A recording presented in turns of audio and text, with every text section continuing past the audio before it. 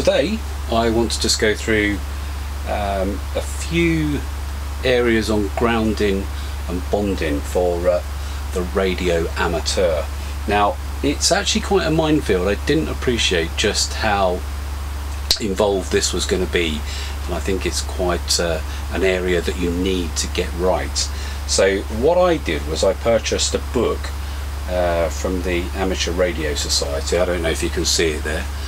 Grounding and Bonding for the Amateur Radio. Now, I don't think it's a particularly expensive book. There's lots of information in it, and it's well worth the read, because if you don't get this right, you're going to end up with some problems. So I've had this for a while. I've been looking through it, and I've been deciding how I'm going to do this for my own radio setup. So I'm going to show you what I've done. It's not the right way, it's not the wrong way, it's how I've decided to do it. So up on my loft I've got a series of antennas, and in the loft space I've got some radio equipment. So I was trying to, or wanting to, minimize the amount of cabling that was coming down to ground level to get to my earthing point. So what I have decided to do is make an earthing bar that I can fit up into my loft. So this is the end result of making the earthing bar. I purchased a length of flat, so it's copper flat bar. It is, let's just have a quick look.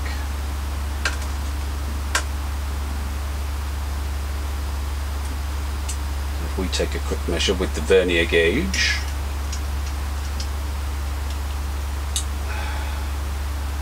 okay, so it's 30 millimeters wide, and it is, and it's 4 millimeters thick. This I mean, does weigh quite a bit, so I received that in just one length of copper bar, and then after thinking about it for some time I decided what I was going to do to suit my situation. So you can see at the top here, if I just hold that closer to the camera, you can see that I've actually cut small sections off of the bar. Now I've got 4 of those, and I'll explain what they're going to do. So after I cut them, what I did was I literally just put them in the vise, and then I bent them over so they're a right angled bracket. Now these I designed to mount lightning arresters on. So I've got a series of lightning arresters for different antennas. So you can see you've got the screw in the bottom there. I have had to purchase slightly longer screws, but what's actually going to happen is we're going to take that off, I'm going to undo the screw, and then if you can imagine that is going to sit on there, and the screw is going to go underneath, and then you can run your antenna either side of the lightning arrestor surge protector. Okay, so I think I've actually got 3 that are in use, so I've incorporated a spare one if I want to add anything later on. What I did underneath is I then fitted a series of studs, which you can see there, so I've got options to connect other devices to independently, whether it be the radio itself or the radios, just keeping my options open. In hindsight, I do think it's too long, and I could have made it shorter, but this is what I've ended up with. I've got room to put it. The nuts and bolts are all stainless steel, so it's inside anyway, but damp will make them, or would have made them, prone to rusting. if they've not been stainless steel. So everything you see on here is stainless steel. I've got nylock nuts, there's washers there, I've got a combination of split washers and washers, they're stainless steel as well.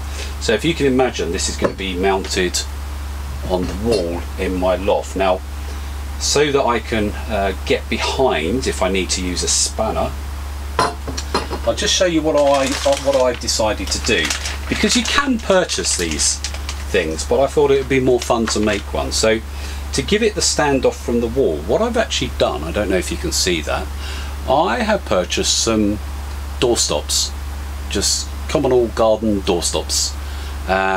These I got from Screwfix. You get a packet of 10, and what I'm going to do is I'm going to put them back to back like so, and then if I just hold this up, I'm going to put the screw in the wall through there, and that way you are going to have about a 2-inch standoff on the wall. Okay, now the cables that I put onto these studs down at the bottom here, what I've actually done is I have purchased the crimping tool, and I have purchased these crimps. So what's actually going to happen is I'm going to take off the first nut, which should be loose, like so. There we go. Pop the crimp on with an earth wire attached, and then that can screw in. I will possibly put a split washer on that, but you can see how it's connected. And then one of these connections is going to run down from the loft. It's already in place, this cable. I brought it down the outside of the building. I was doing some work in the summer on the little back courtyard we've got, and what I've actually done is I've driven an 8-foot copper rod directly into the ground, and that is all connected up, ready to go. So this is really the final piece of the jigsaw. Now I'll show you this when it's actually in place. It's an incredibly tight area that I've got to work in, so I won't be doing any video of that, but at least you can see, once it's all there, you can see what I have been trying to actually describe to you. So hopefully this is going to be of some use to you. So yeah, we'll see you soon with the next part of this video. So here we are, the earth bar is now installed up in my loft. So this is it actually in situation, and I wasn't joking when I said how small the area is. I'm crouched down on my knees, but just to give you an idea of what happens. So we've got all the cables coming through the fascia board of the well, just the underside of the roof. The grey one is actually the rotator cable, so that's actually going to get moved once I get the rotator installed. And then you've got the other cables for the end vent, the disc cone and the Yagi antenna are underneath that.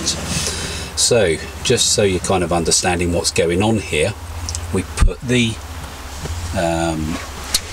bracket on the wall. Now excuse me, because this is really not that easy to show you, and I'm probably blocking the light out. So there we go, if I do it that way, move the light around.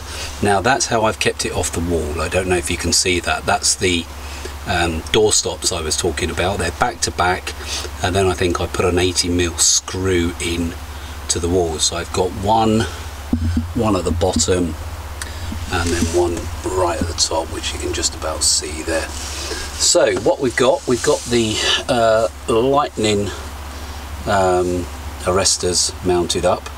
So the top one, oh, as you can see, so the lightning arrestor is sat on there.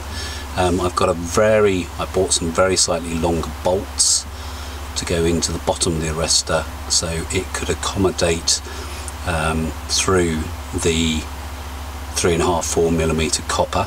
So that top one is the for the disco antenna for my scanner. Well, it's SDR radio actually. The next one down is from the Yagi antenna, which is on my rotator, and this one here is the NFED antenna, and I'm quite an organised person. You can see I've got them all labelled up there. So these feeds on the left are the ones coming in directly from the antennas, and the ones on the right are patch cables that are they're probably about 2 meters long, and they're going to go off onto my desk for the various radios. Going down from that, if I start at the bottom, you can see I have got 2 earth cables there.